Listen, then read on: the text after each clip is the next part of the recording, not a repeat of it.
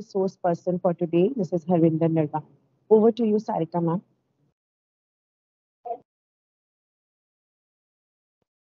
Honorable Principal Ma'am, Dr. Ashima Gakkar, respected resource persons, Mrs. Harinder Narwan and Mrs. Aparna Jain, respected President of IIC DSC Karnal, Shri Sushil Kumar ji, Vice President Dr. Mukta Jain ji, Convener Dr. Rajni Seth ji, and all members of IIC and worthy colleagues from various colleges of India and dear students.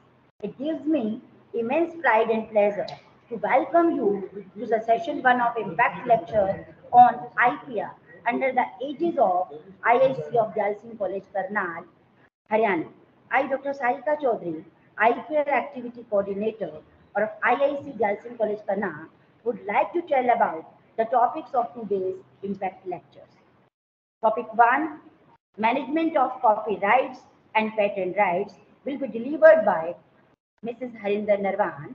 And topic 2, the protection of trademarks and trade secrets will be delivered by Mrs. Aparna Jain.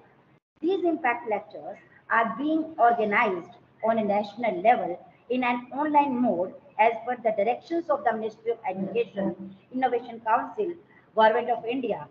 These lectures, I am sure, will contribute a lot the dissemination of knowledge in the area of copyrights, patent rights, trademarks, trade secrets, and the legal provisions thereof.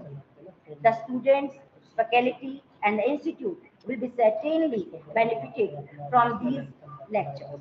Students who wish to begin startups will immensely benefit from the prior knowledge of patent and copyrights and their importance in this sector.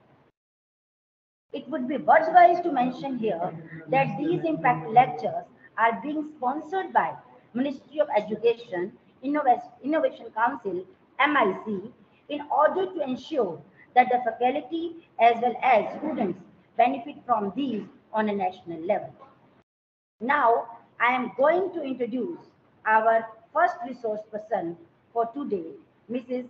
Harinder Narwan.